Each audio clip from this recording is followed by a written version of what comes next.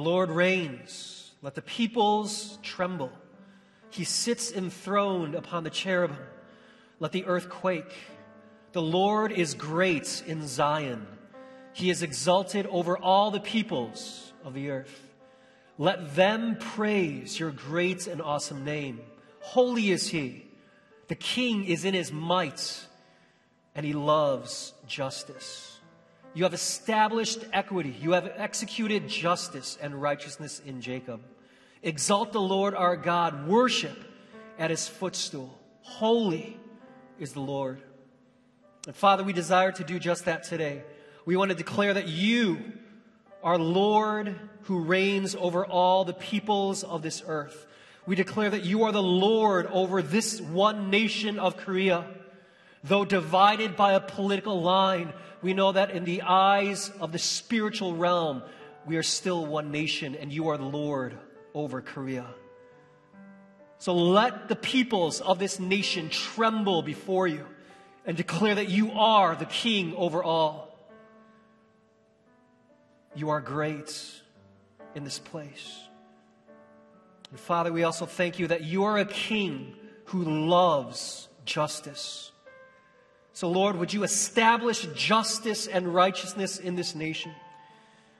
For those who are in prison camps in the north of us, that You would establish justice and set captives free. And Father, we also declare that You are the Lord over this place. And we ask that You would release Your Spirit to soften hearts so that our heart's desire would be to honor You. So that everything that happens today, our praises that we lift up, our prayers, the hearing of the Word, our response to that Word would be out of a motive of love and honor back to You. Father, I ask for Your strength at this time, that You would fill me with Your Spirit, strengthen the inner man inside of me today, so that all that I say, all that I think, all that I do would be pleasing in Your sight and bring glory to the name of Jesus. Lord, we desire this place to be a house of prayer. We desire this place to be a house of worship where Christ is exalted and adored, revered and cherished, treasured above all other things or people in our lives. And so as we gather, wash us with the power of Your Word. Cleanse us with the power of Your Spirit so that we will leave more like Jesus and we will leave more in love with Jesus. So Father, use Your Son now for Your glory. Let the words of my mouth, the meditation of my heart, the thoughts that run through my mind be pleasing and honorable in Your sight. O Lord, our rock and our Redeemer. And it is in that precious name we pray. Amen. You know, I recently saw the movie 42, which is the story of Jackie Robinson, who was the first African-American baseball player for the Major League Baseball League. He went through incredible racism and injustice as opposing players, managers, and even fans would hurl insults and death threats at him and his family just because he was black. He was a great ball player, and eventually his ability to play ball was evident by everyone. And he paved the way for the minorities, for the black athletes of society today, for even the Asian athletes and all other minority groups. He was the pioneer who fought through much of the political and racist agendas that was seeking to block him, and we are the beneficiaries. The freedom that we experience of watching the greats such as Michael Jordan or Kobe Bryant and all these other great athletes who are black now playing in major sports leagues, we really have Jackie Robinson to thank for taking the blunt of the hits that came his way. But you know, that was a big gamble back in that day, you know, by the owner of the Brooklyn Dodgers at that time for breaking through the color barrier, which happened in 1947. And near the end of the movie, Jackie Robinson, he asks the owner, "Why did you do this? Why did you take a chance on me? Why did you go through all this mess? when racism was the norm? Why take a chance on a black player in the midst of all the hatred of their day? Why did you, as the owner, face the hatred of the fans and the media, the cursing of all the opposing people? Why did you do it? And he replied, he said, it's because that's not what this game is supposed to look like. Baseball isn't supposed to have hatred for players because of skin color. We're supposed to see the best players out on the fields. And he said, the ultimate motive of why I did this is because of my love for the game. And seeing the bigotry, seeing the racism, seeing the division, my love for the game was stronger than the hatred that he saw elsewhere.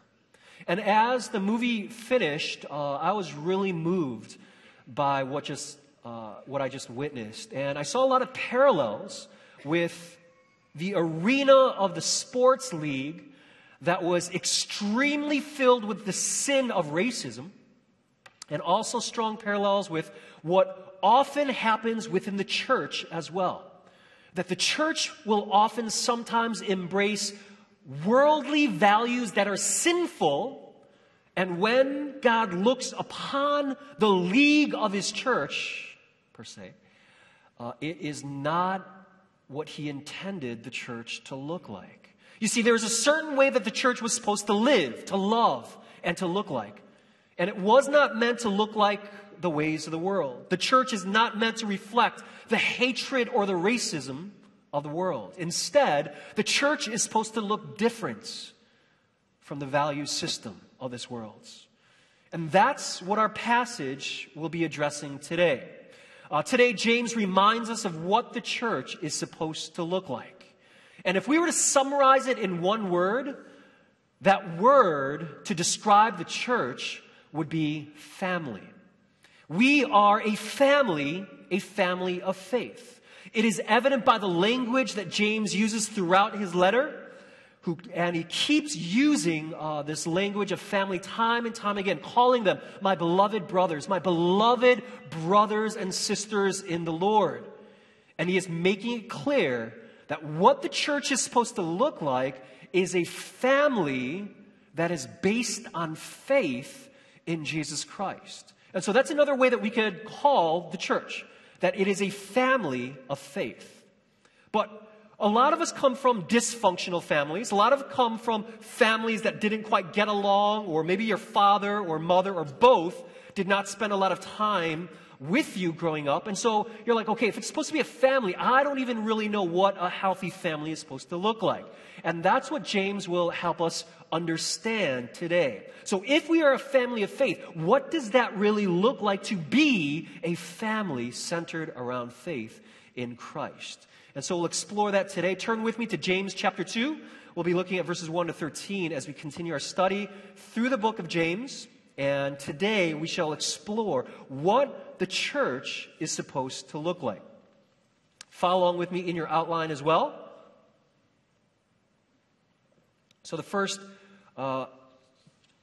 point of our message today. So what are the marks of a true family of faith? Well, first of all, the family of faith gives honor. So everyone repeat, the family of faith gives honor. All right, so that's where we begin. So when the Spirit of God brings and breathes new life into a community that loves Jesus, one fruit that will work out of that faith will be an expression of honor towards others. Let's look at James chapter 2, verse 1. It says, my brothers and sisters, so again he begins with family language here.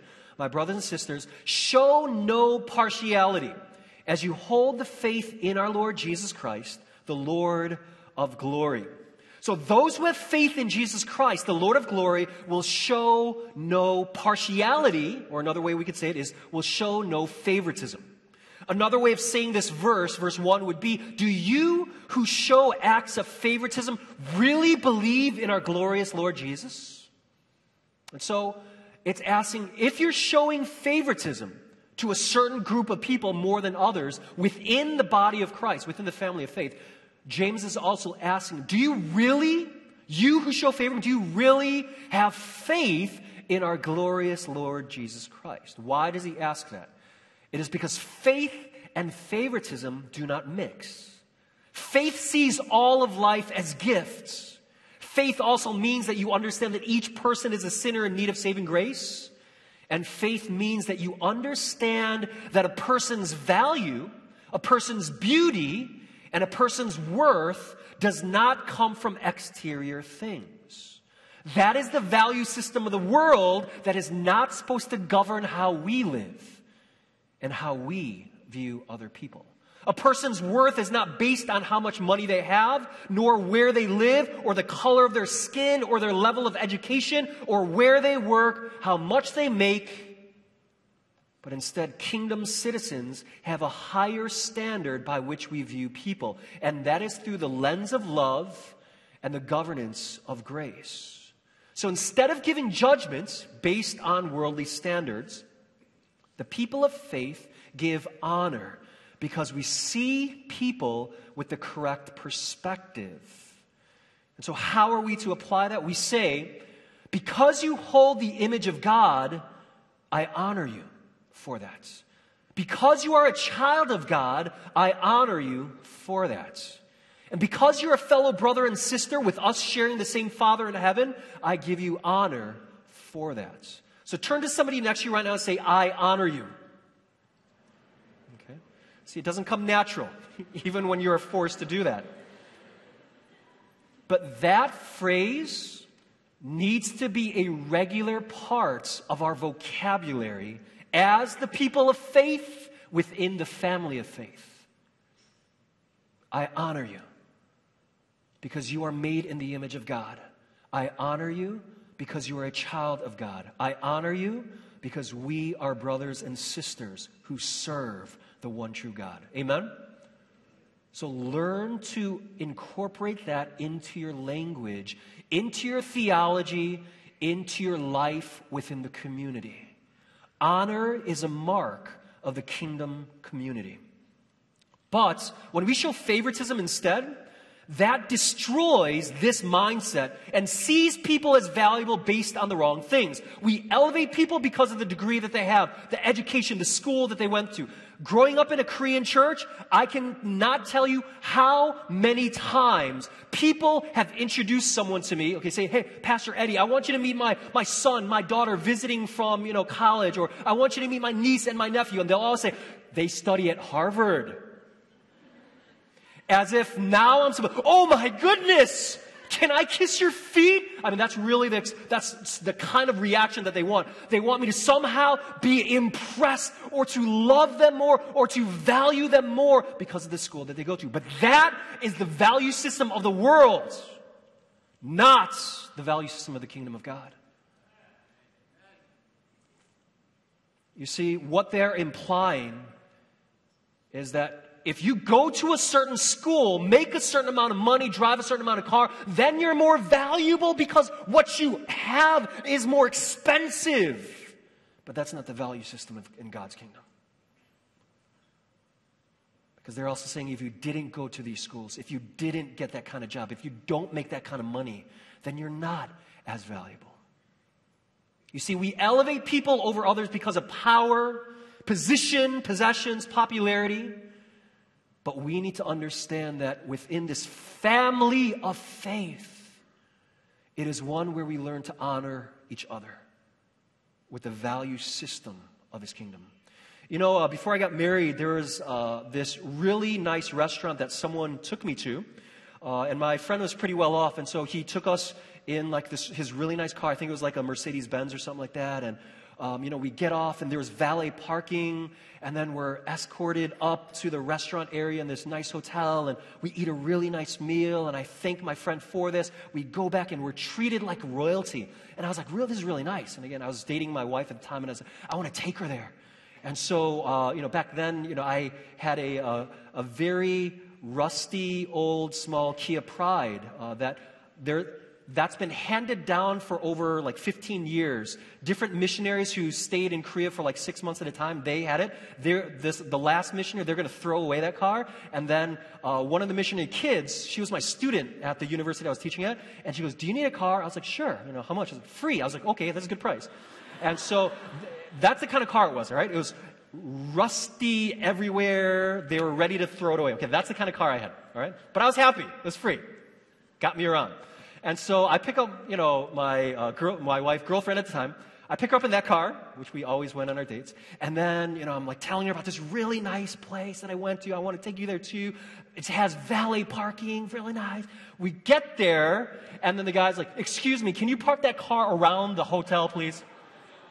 I was like, what? Is this the same hotel? What happened? Basically, he's saying, can you get that ugly car out of here? We do not want people to see that kind of car within our establishment, And I was shocked at how different they treated. I'm still the same person, right? I was just with a different person in a different car, and I got radically different treatment. And then my wife was, are you sure it's valet parking? Yeah, I'm positive. I was just here. You see, the world elevates you if you have the right stuff. It will praise you over other people if you got the right stuff. But the only person who is worthy to be elevated and praised above other people is our Savior, Jesus Christ. He is the only person who is worthy to be elevated above others. Amen? You see, in God's kingdom, our value system sees people differently. And that is through the lens of love, governed by grace.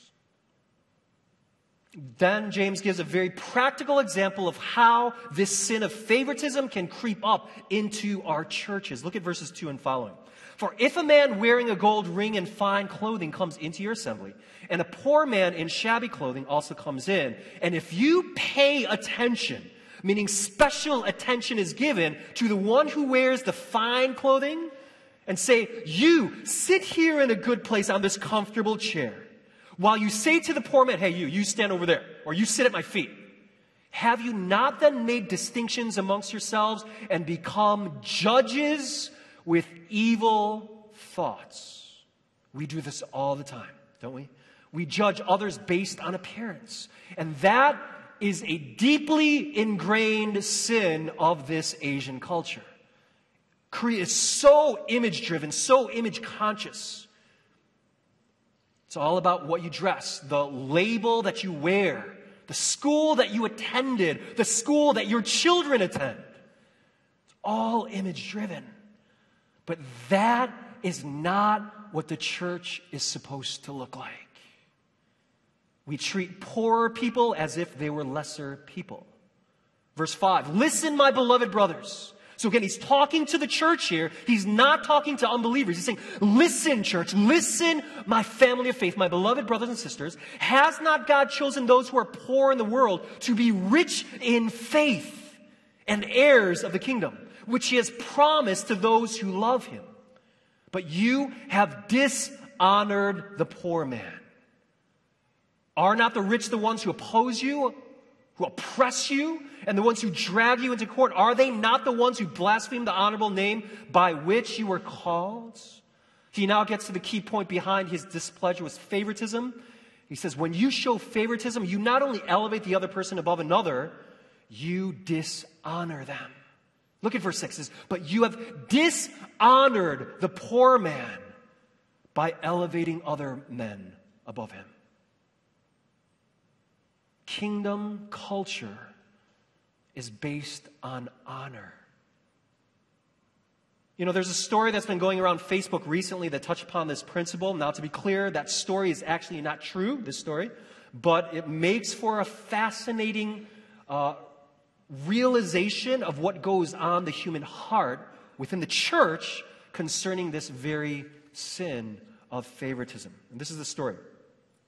Pastor Jeremiah Stepnick transformed himself to look like a homeless person when he went to the 10,000 member church that he was to be introduced as the head pastor that morning. He walked around his soon-to-be church, for 30 minutes prior to the service starting, while it was filling up with the congregation members. Only 3 people out of the 10,000 said hello to him. He asked people for change to buy food. Only 1 in the church gave him any change. He went into the sanctuary to sit down in the front of the church and was asked by the ushers if he would please sit in the back. He greeted people, only to be greeted back with stares and dirty looks, with people looking down on him and judging him. As he sat in the back of the church, he listened to the church announcements, and when those announcements came, the elders went up on stage, and they were excited to introduce their new pastor to the church congregation. We would like to introduce to you Pastor Jeremy Stepnick. And the congregation looked around, clapping with joy and anticipation. The homeless man sitting in the back stood up and started walking down the aisle. The clapping soon stopped with all the eyes on him. He walked up to the altar and took the microphone from the elders who were in on this and paused for a moment, looking into the eyes of all the people who had just ignored him. Looking into the eyes of all the people who had just rejected him. And then he said this, "Then the king will say to those on his right, 'Come, you who are blessed by my Father, take your inheritance, the kingdom prepared for you since the creation of the world. For I was hungry and you gave me something to eat. I was thirsty, you gave me drink. I was a stranger and you invited me in. I needed clothes and you clothed me. I was sick and you looked after me. I was in prison and you came to visit.' The righteous will answer him, 'Lord, when did we see you hungry and feed you, thirsty and give you something to drink? When did we see a stranger and invite you in, needing clothes and clothe you? When did we see you sick or in prison and go visit you?' The king will reply, 'Truly I tell you, whatever you did for one of the least of these brothers and sisters of mine, you did it for me.'" After he recited this, he looked towards the congregation and told them all that he had experienced that morning. Many began to cry and many heads were bowed down. And then he said, "Today I see a gathering of people just like the world, not a gathering of the church of Jesus Christ." And he says, "The world has enough people, but not enough disciples. When will we become true disciples?" And then he dismissed them until next week. Well, like I said, it's not. You probably read it in the stories that you've been following here and there. It's not true, again, just to clarify. But one of my friends who shared this on her Facebook, she was actually an usher in her church. And this is what she wrote. She said that she was in tears when she first read this story because she knew in her heart that if this happened at her church as an usher, she said she knew she would have treated that pastor the exact same way. But that's not what the church is supposed to look like. Out of all the places in the world, it is in the church where we stand on the common ground of honor and humility. We are on the common ground of honor because we are all made in the image of God. We stand on the common ground of humility because we are all sinners, saved by grace and in need of His saving grace each moment of our lives. So we don't look at people the same way the world does. 1 Samuel 16:7 says, "But the Lord said to Samuel, 'Do not look on his appearance or on the height of his stature, because I have rejected him. For the Lord sees not as man sees. Man looks at outer appearance, but the Lord looks at the hearts.'" And that is the value system that we need to understand, that it does not matter what school you came from. It does not even matter if you ever went to college or high school. Your diplomas do not matter in the kingdom of God. Your value comes from God, from being made in His image, from being adopted as His child. That is more valuable than a PhD and a $1 million salary. That is kingdom values that the church must embrace. Amen?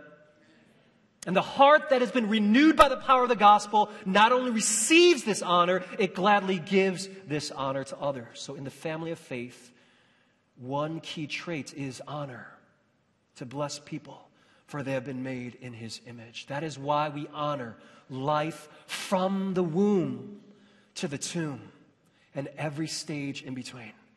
We honor life because God is the giver of that life.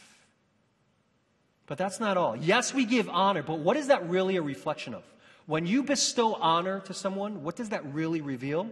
It leads us to our second point, and that is that the family of faith gives love.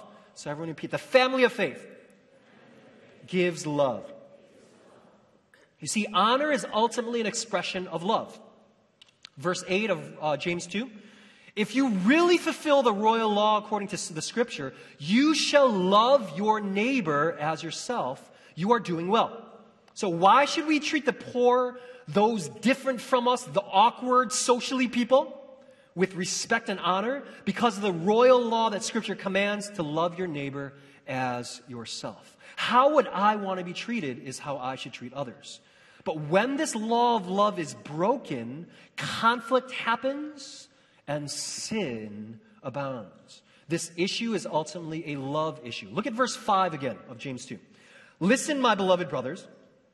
Has not God chosen those who are poor in the world to be rich in faith and heirs of the kingdom? Now, it's not saying that all poor people are saved or all poor people have faith or all poor people do not covet money. He's not saying that. But he is saying that when you don't have money in your bank accounts, that means that you are able to trust God for your next meal in a way that we will not understand. So they are rich in faith, heirs of the kingdom. And then he says this, which he has promised to those who love him. So it's an expression of love. Honoring the outcast or the poor or those different from us, that is ultimately an expression of our love to God. How we treat others is a reflection of our love for Jesus. Our ability to love others is determined by our ability to know God's love for us. If I think God's love for me is conditional, then I place conditions on others. But if I believe God's love for me is grace, is gift, and I am amazed by that, then I gladly give that same grace to others. But for many in the church in James's day, they didn't think it was a big deal. Why? Because everybody's doing it. Just like back in Jackie Robinson's day, all the managers, they didn't care that there was racism, segregation. They didn't care that they treated blacks. Why? Because everybody's doing it. Because the majority has the same attitude, has the same mindset, does the same sins, we think it's no big deal.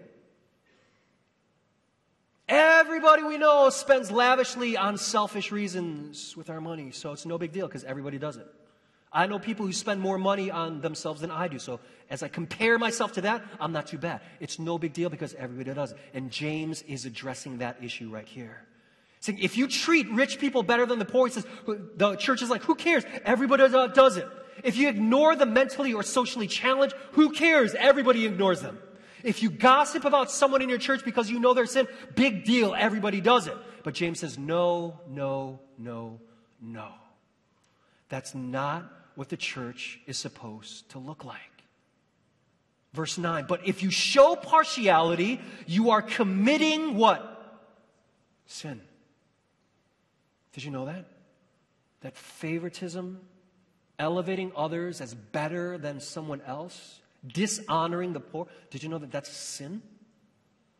It says you are committing sin and are convicted by the law as sinners, transgressors. It is a sin to show favoritism. It is a sin that Jesus had to die for. Verses 10 and 11. For whoever keeps the whole law but fails in one point has become accountable for all of it. For he who said, do not commit adultery, also said, do not murder. If you do not commit adultery, but you do murder, you have become a transgressor of the law. You've violated the law. You are a sinner. So he's saying to not love the poor, the socially awkward, is to sin. And that attitude is ultimately not loving towards God. So he wants to show that for the people who are like, we do this all the time. We're very greedy. We're very judgmental. We're very, show a lot of favoritism. We're like, no big deal because everybody does. It's like, no, time out. You need to see it for what it really is. So he's saying if you violate one law, you violated all of them. Right? It's the same. Because how many times do you have to kill someone before you're officially called a murderer? Just once. You can't say, I only murdered once. It's not like I murder every day. Come on. No, you murder once, you're considered a murderer. How many times do you have to steal before you're considered a thief? Just once. And how many times do you have to sin before you're considered a sinner in the eyes of heaven? Just once. And that's what James is stressing. That, too, is a sin. It is sin that is harming the body of Christ. He's saying every sin is a violation of God's law. Every sin is an offense to God's heart. Every sin is the reason why Jesus had to die. Therefore, the key thrust of this portion of James, he is saying, don't get comfortable with the sin of favoritism.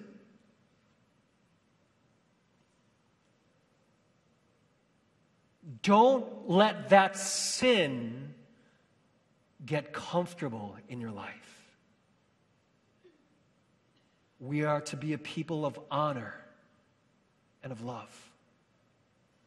Don't take sin lightly. You see, judging others based on superficial things, that is the sin of not loving our neighbors as ourselves. God loves the poor. God loves the oppressed. Proverbs 17:5 says, whoever mocks the poor insults his maker. Now look at that connection he's saying. He is connecting the poor person with the maker of that life. Every person you see is valuable because they were made on purpose for the purposes of God. Whoever mocks the poor insults his maker. He who is glad at calamity will not go unpunished. You see, what the church is supposed to look like is a community of love. By this, all men will know that you are my disciples. How? By the way that you love one another. As Ken Sande says in his book, The Peacemaker, which we're all doing in our small groups this semester, he says, Jesus' reputation to a watching world depends on our unity and our ability to love each other. And that's why we're doing that book in our small groups. That's because we want to look like how the church is supposed to look like in this watching world. The church is not meant to be a community that focuses on what's in it for me, but rather what can I give to bless and strengthen this church. You know, I came across this interesting list of 12 reasons why pastors quit attending sports events. Did you know there was a survey done? 12 reasons why pastors quit attending sports events. And it's not just because it's on Sundays, all right? Anyway, okay. Thank you for the 3 people who got that one. All right. All right, so 12 reasons. Reason number 1. Why do pastors quit attending sports events? Number 1, the coach never came to visit me. Number 2, every time I went, somebody was asking for money. Number 3, the people sitting in my row, they didn't seem very friendly. Number 4, the seats were really uncomfortable. Number 5, the referees made decisions that I didn't completely agree with. Number 6, I was sitting with a bunch of hypocrites. They didn't come for the game. They were only looking at what other people were wearing. Number 7, some games went into overtime and I was late going home. Number 8, the band played some songs that I never heard of. Number 9, the games are scheduled on my only day off to sleep in and run errands. Number 10, my parents took me to too many games when I was growing up. I'm tired of games. Number 11, you know, I read a book on sports and I feel I know more than the coaches anyway. Number 12, I don't want to take my children because I want them to choose for themselves what sports they like. If you connect the dots, you realize that that actually is some of the top reasons why people quit the church. And it's all centered around me. But that's not what the church was supposed to look like. Sande talks about this in his book as well. He says some of the hurdles towards true peace and reconciliation, some of the hurdles towards true unity that the body is supposed to experience is the worldly philosophy and mindset that we let become normative within church life. Things like this mentality that we got to look out for number 1. That God doesn't want me to stay unhappy because we think If I'm unhappy, this is not God's will, because obviously God's ultimate purpose for existence is my happiness. Or, I'll forgive, I just will not forget, okay? Or, don't get mad, get even. Or, I deserve better than this. And we take this mentality that's alive in the world and we take it into the church. So say, hey, I come here. Nobody talks to me, even though you don't make an effort to talk to anybody. Nobody's serving me, even though we're called to serve the body. You see, if everybody comes waiting for someone to serve them, no one gets served. But if we all come ready to serve others, then everyone gets served. And this is the mindset that must be the mark of the community of faith. But this is not the mindset of the one who loves his neighbor as himself. When I was on sabbatical in Sydney several years ago, being on sabbatical is neat because you finally, as a pastor, you rarely get a chance to visit other churches, obviously unless you're a guest speaker or something, but just to go to a different church. So it was my sabbatical year, and one of the first churches that we went to, it was like 80 to 100 people, and it was right across the street from me. And we went to various churches, but it was clear when we went to all these different churches which places had a culture of love and which did not. The first church that I mentioned, it was just right across the street from where we live, so we went there for the first few weeks of our sabbatical. And it was a very tight-knit group, about 80 to 100 people. And not one person would talk to me, even if I would approach them and say, oh, hi, I'm Eddie, I'm new. They would be like, hi, and then they would go back to their friends. And it was a little bit weird, so after 3 weeks of that, I was like, okay, we'll try someplace else, right? But other churches that I went to, they had an amazing culture where everyone made you feel welcome. There's one church that I went to, I kid you not, like I walk in and suddenly somebody sees me, runs across the lobby area and says, hi, how you doing? And I'd be like, are you talking to me? And then I'm like, do we know each other? We never met, but she could clearly tell that I was new. And so she went out of her way to make sure that I was welcomed, and she introduced me to other people. And I was really impressed by that. And that made me want to go back. And so I realized that type of culture and environment is the most like the heart of God within a church. Because his heart is welcoming and warm to those who approach him. You see, the family of faith is one that loves one another. And it takes deep faith to do this. Faith that knows and believes that I am loved by God. Strong faith in God's love for me becomes the source of my identity, the source of my security, and it gives me the confidence to love freely. You see, when I am uncertain of God's love for me, when I doubt God's love for me, I become self-conscious and all focused on wanting people to notice and pamper me.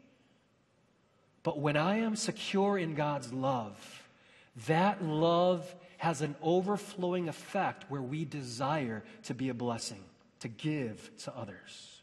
We become others-focused and God-conscious instead of self-conscious. And I'm praying that OEM would grow in this kind of culture, because that's a culture of God's kingdom, and that's what the church is supposed to look like.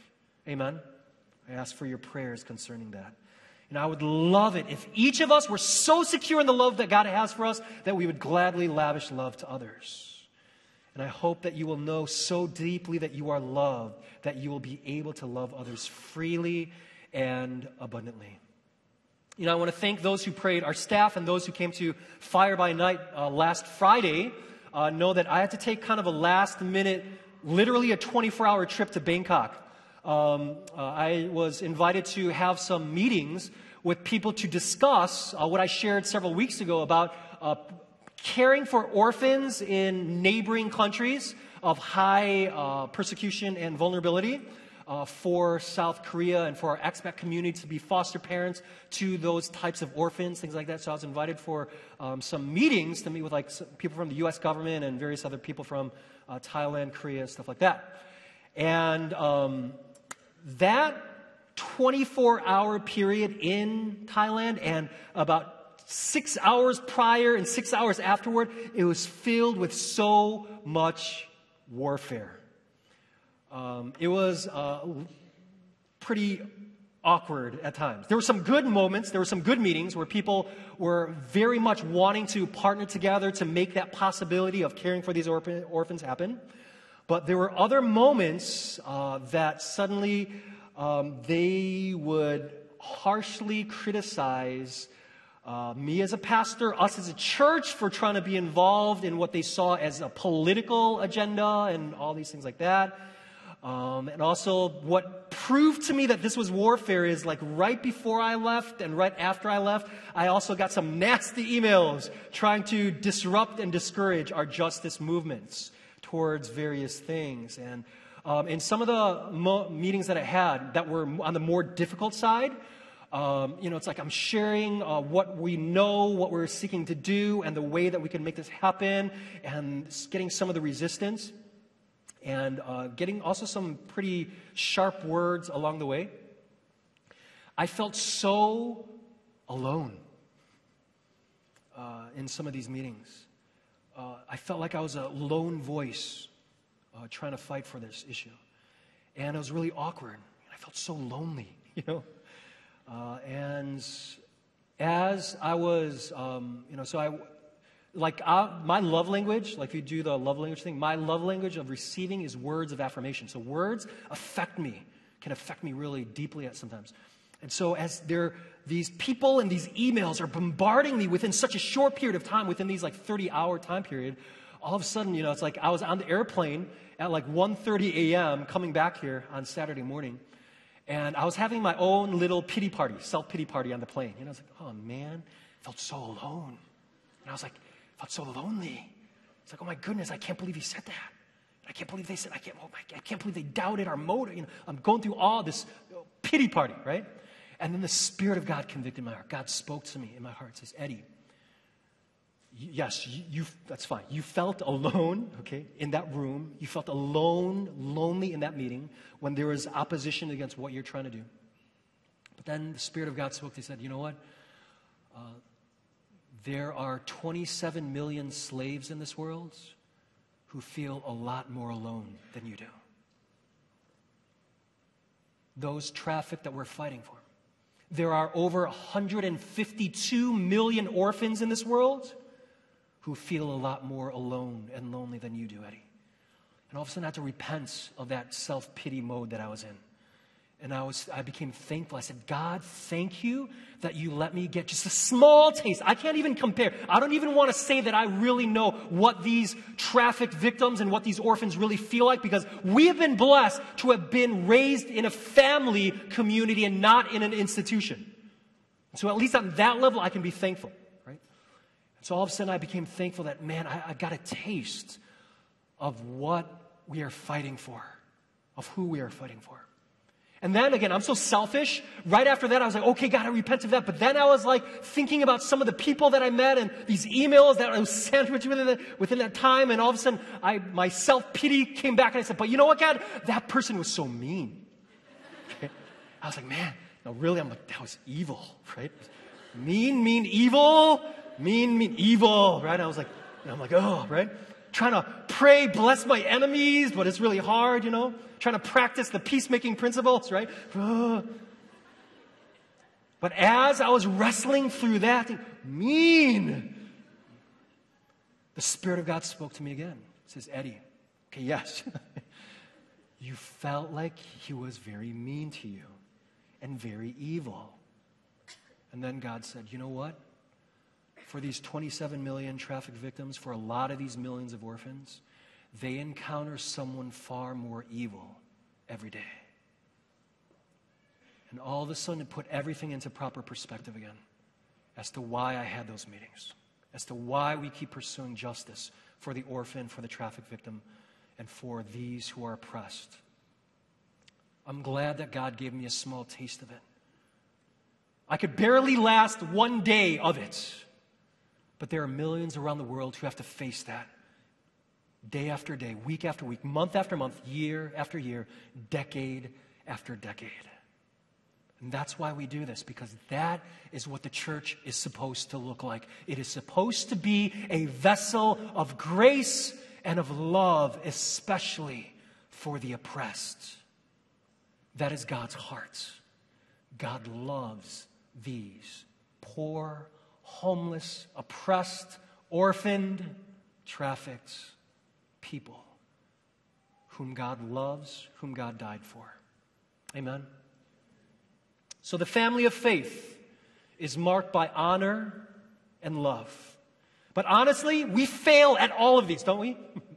Let's be honest, right? We fail to give honor. Some of us, we couldn't even get that out of our mouth earlier today, right? Turn to somebody next to you, I honor you. Like, oh. I've never said that before, right? So we fail to give honor. We fail to truly love so often. So then what else do we need in the church then, since we fail time and time again? And that leads us to the third thing that must mark the family of faith. And that is that the family of faith gives mercy. So everyone repeat, the family of faith gives mercy. Let's look at chapter 2 of James, verses 12 and 13.